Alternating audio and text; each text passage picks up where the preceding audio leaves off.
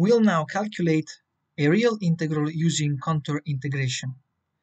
The integral that I want to calculate is integral from 0 to infinity logarithm of x divided by x squared plus a squared dx, and I will assume that the constant a is real and it is also positive.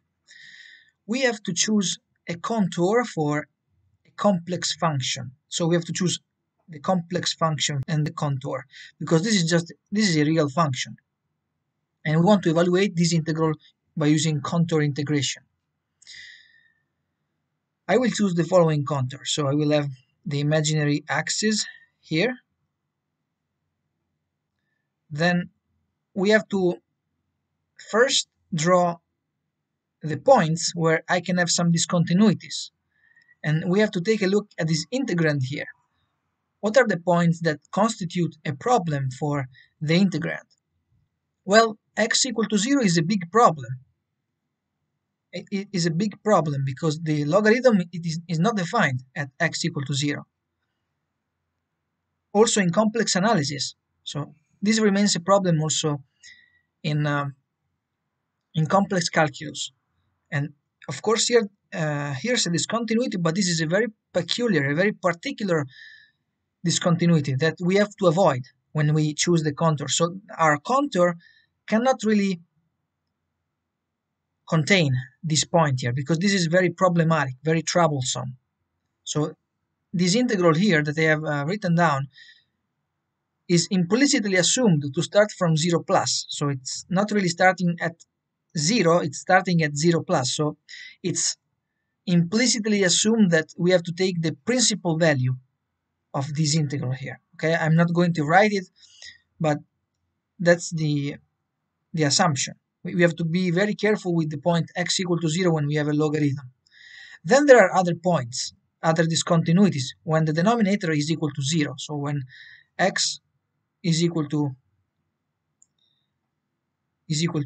ia, and also x equal to minus ia. So this comes from the solution to the equation x squared plus a squared equal to 0, right?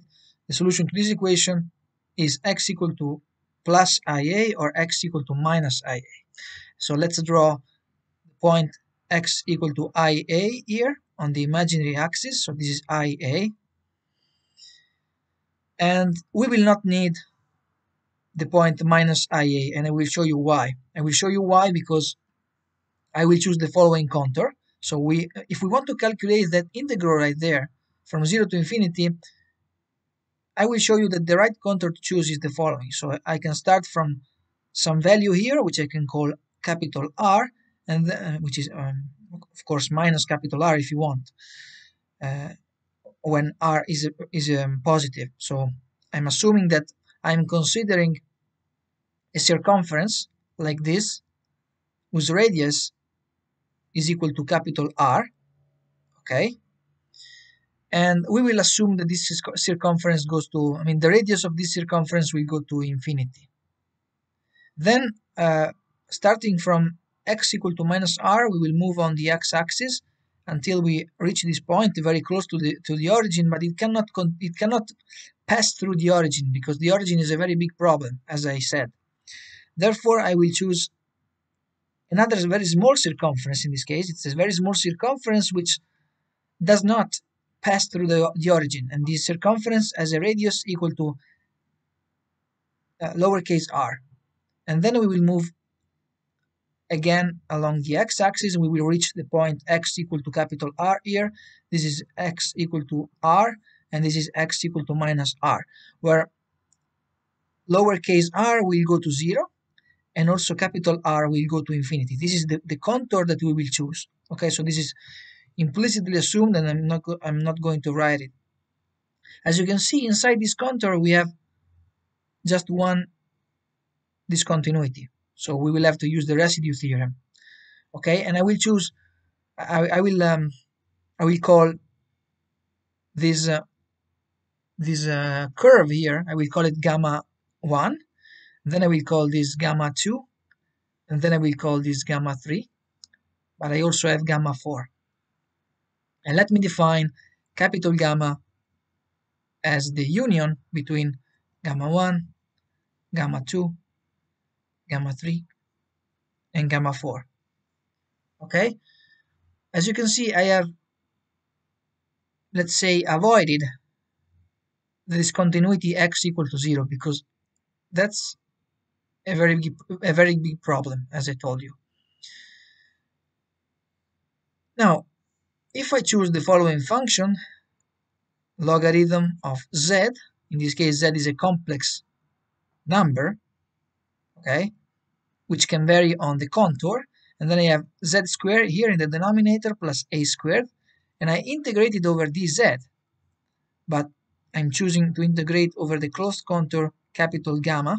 I know that according to the residue theorem, since I'm going around this path here in an anti-clockwise manner, I will have 2 pi I, so the result of this integral will be equal to 2 pi I times the residue of the function logarithm of z divided by z squared plus a squared, evaluated at z equal to IA, like this. Right, so this is not very complicated to carry out. The residue of that function at z equal to IA, well, according to the formulas that we have derived during the course, the logarithm of z divided by z squared plus a squared must be multiplied by z minus IA to cancel, let's say, to eliminate the discontinuity, and then we have to evaluate this at z equal to IA. So this is exactly the residue. So this quantity here can be calculated like this, and this gives logarithm of z divided by z plus IA, and then I have to calculate this at z equal to IA, right? This is equal to logarithm of IA. So I can also rewrite it like this: A times A times I, but I can be written as E to the I pi over 2 divided by z is equal to IA, so it's twice A times I. Okay? And now we can also rewrite it as logarithm of A plus I pi over 2 divided by 2AI, like this. Okay? And if you want, you can also multiply the numerator and the denominator by I, so you can rewrite it as, I can multiply by minus I, let's say. So I will have, the real part is pi over 4a. Well, that's because I have I here and I here, and they will cancel. Okay? Then I have minus I logarithm of a divided by 2a. So I can rewrite the residue like this. It has a real part and an imaginary part. And of course, when I consider the result of the integral, I also have to multiply by 2 pi I. Okay, so the integral over a gamma logarithm of z divided by z squared plus a squared dz is equal to, I have 2 pi I times minus I logarithm of a divided by 2a. That's just pi logarithm of a divided by a, right? And then I have plus I pi squared divided by 2a. So the integral can be written like this, okay? But this is the result of the complex integral. We would like to be able to solve for this integral here. We'd like to find this result, the result of that integral. How to do that? Well, we know that the integral over the closed curve gamma can be written as a sum of the integrals over gamma 1, gamma 2, gamma 3, and gamma 4. So the integral over gamma 1 can be written like this. So it's an integral over the real axis. In particular, we will start from 0 plus, and we will go all the way up to infinity when lowercase r goes to 0, and um, uppercase r goes to infinity. So in particular, we could rewrite it as integral from r to capital R, like this, if you want. And then here we are on the, since we are on the real axis, this can be written as logarithm of x divided by x squared plus a squared dx. Then we have plus integral over gamma 2, which we will have to carry out, logarithm of z divided by z squared plus a squared dz plus integral over gamma 3. Take a look at gamma 3. Gamma 3, we are still on the x-axis, but we are on the negative part of the real axis. So we will start from minus capital R, and then we will go all the way up to minus lowercase r. And then we have the logarithm of x. Okay, x is negative in this case. So let me rewrite it like this. Since x is negative, I can rewrite it as the magnitude of x, or the absolute value of x, times e to the I pi. This is the phase of a negative number. Okay, e to the I pi divided by we have just x squared plus a squared dx. Okay, and then we have an integral over gamma 4, which is another circumference, logarithm of z divided by z squared plus a squared dz. And the sum of these integrals is still equal to this quantity here. We have to remember that.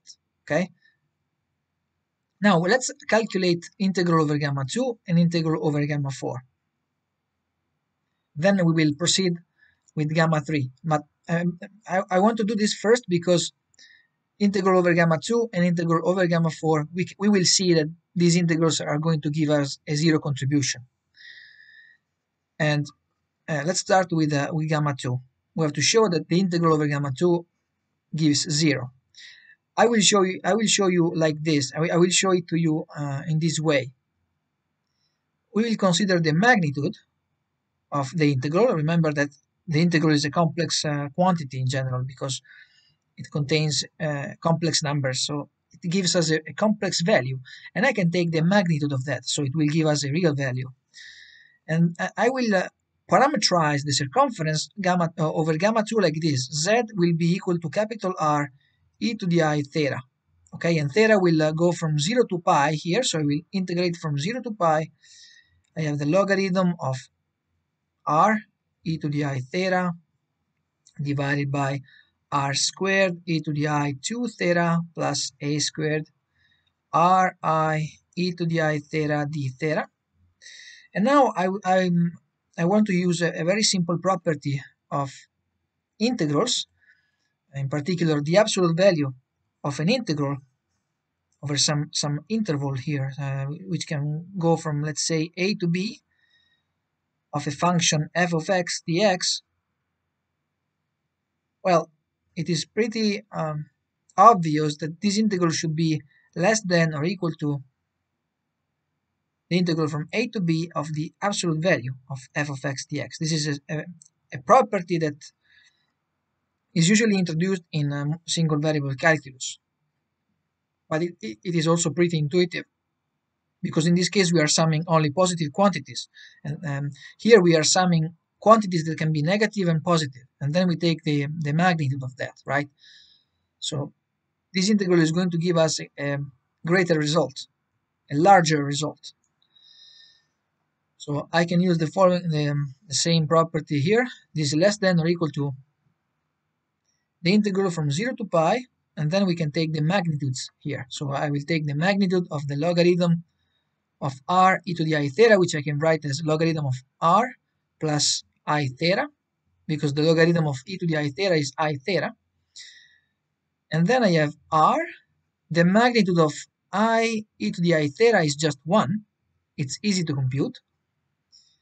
And then in the denominator here I have the magnitude of this quantity,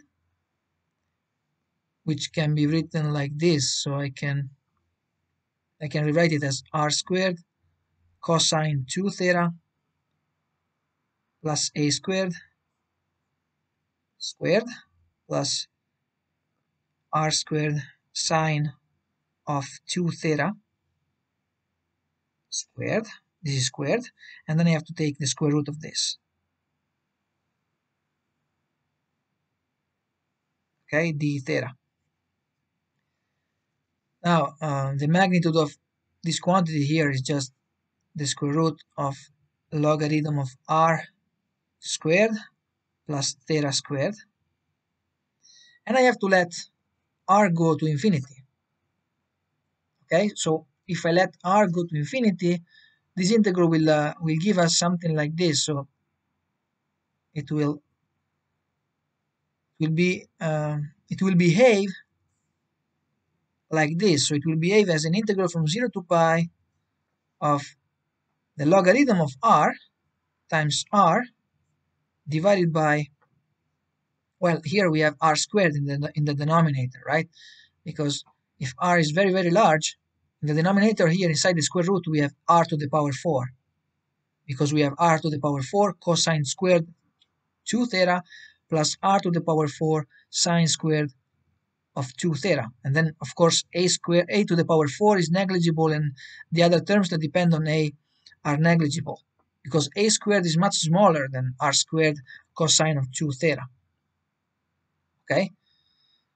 And therefore, this is what we get. This is the behavior of our function. So, yes, it's true that when theta goes from 0 to pi, the cosine of 2 theta can also be 0. It can also be very small. So it's cosine of, for example, when theta is equal to pi over 4, this will give us 0 there, right?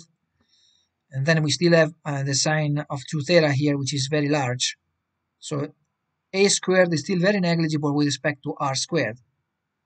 Okay? In general, you can write something like this. And when r goes to infinity, well, we can also, for example, cancel these two factors if you want, and then you have logarithm of r divided by r, but r is much larger than the logarithm of r when r goes to infinity. So this will go to 0 as r go to infinity, right? This is how we can prove that the integral over gamma 2 is 0 when capital R goes to infinity. Now let's calculate the integral over gamma 4, and let's show something. So we have to show something similar. In this case, we have to integrate. If we parameterize similarly our semi-circumference, in this case we will use this parameterization. So we have small r e to the I theta, and theta goes from pi to 0. If you take a look at it, theta goes from pi to 0 because we are moving like this on the circumference. So we start here at theta equal to pi, and then we go all the way down here where we have theta equal to 0. So the integral starts at pi, if you want to be rigorous, and then here you will put 0. And inside this integral, so the integrand that you have here will be exactly the same integrand that you have up here, but you replace capital R by small r. So you have logarithm of r e to the I theta, lowercase r, I e to the I theta, divided by r squared e to the I 2 theta plus a squared d theta. Okay, and well, remember that in this case r goes to 0, so this will behave in the vicinity of 0, in the neighborhood of the point x equal r equal to 0. It will be something like this. You have logarithm of r e to the I theta, then you have r I e to the I theta. In the denominator here you have something like a squared, because a squared will be much larger than r squared in that case, because we know that a is greater than 0. Okay, and r goes to 0. Then integrate over d theta. But now this is pretty simple to calculate, because we know that when we have a function like this, so we have a function like this, a logarithm of some constant which does not depend on r. I will call it c, which can also be a complex number. Okay, and then we have r times r, and we have to calculate the limit as r goes to 0. Here we have, okay, when this goes to 0, the magnitude of the logarithm of cr is going to give us infinity here. So since we are considering c to, c can also be a complex number, so we shouldn't simply put a plus or minus sign here, because the number in the complex plane can have in general a real part and an imaginary part. So for example, I can write it like this: the logarithm of c times r is equal to the logarithm of the magnitude of c, which is positive, times r e to the I, let's call it phi, where phi is the phase of the number c. So I can rewrite this like this: logarithm magnitude of c r plus I phi, something like this. Okay, and when r goes to 0, this will go to minus infinity. Okay, so the real part of this quantity here will go to minus infinity, but we also have an imaginary part. Okay, so for example, let's say that this is I phi. Okay, and we know that when r goes to infinity, the number will be somewhere here. So we are moving like this, very far away from the origin, like this, as r increases. Okay, therefore this is how you can visually see this quantity, but the magnitude of this vector here is still going to give us infinity. Okay, so we have something that goes to infinity times something that goes to 0. You can calculate that easily by using for example, the L'Hopital's rule. Okay, where you rewrite it like this: you have the logarithm of c times r divided by 1 over r goes to 0, and then this quantity here will go to infinity, this quantity here will go to infinity. You can calculate it using the L'Hopital. So here I will put an h to denote that we are going to use the L'Hopital's rule. Limit as r goes to 0, and then you take the derivative of the numerator and the denominator. You will have 1 over cr times c, which comes from the derivative of the logarithm of cr, divided by minus 1 over r squared. Okay, and this will give us minus r, and then you have to take the limit as r goes to 0, and this gives us 0. Okay, so this is how you can see that this integral here over gamma 4 will still give us 0. Okay, now let's do integral over gamma 3. That's the last integral that we have to calculate over this portion of the path. Okay, that's gamma 3. So the integral over gamma 3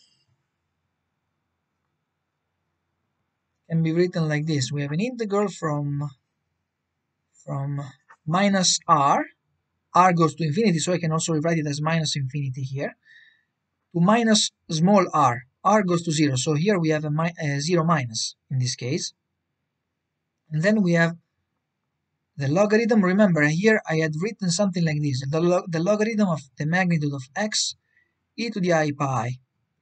Okay, because x was negative, so this quantity here was x, but it is negative, so I can also rewrite it like that, because the phase of a negative quantity, a negative real quantity. So when we talk about negative and positive, of course we are talking about real quantities, because a complex number is not positive. It is not it, is, it, is not um, negative nor positive. It is just a complex number which can have a positive or negative real part or imaginary part.